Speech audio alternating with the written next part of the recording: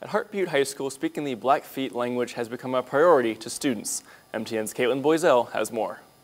Walking down the halls of Butte High School, students and teachers are speaking to each other in their native tongue.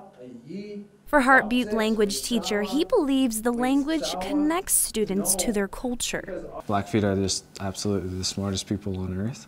And I think it comes with hand in hand the culture and the language being able to intertwine with each other. But he doesn't just want the learning to be in the classroom, but right in the community. My previous class and this class to be able to work together and go out, not only here, but into the Butte community and start labeling everything. For a Butte student, he sees how learning the language benefits his life. I think it's important because, it helps me get better, connect more with my culture, helps me with elders, more elders we're losing, but most of them speak Blackfeet, and I know a lot of people up in Canada that speak Blackfeet to me.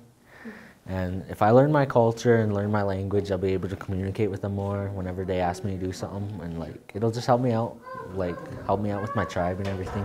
I sat down with Superintendent Mike Tatsy to talk why now they are stressing the importance of the language.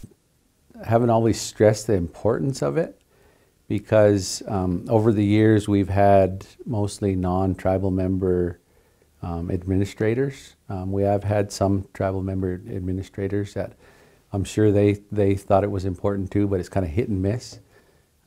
So we've tried to really come on strong with it to get our kids to understand that it's important. Reporting in Butte.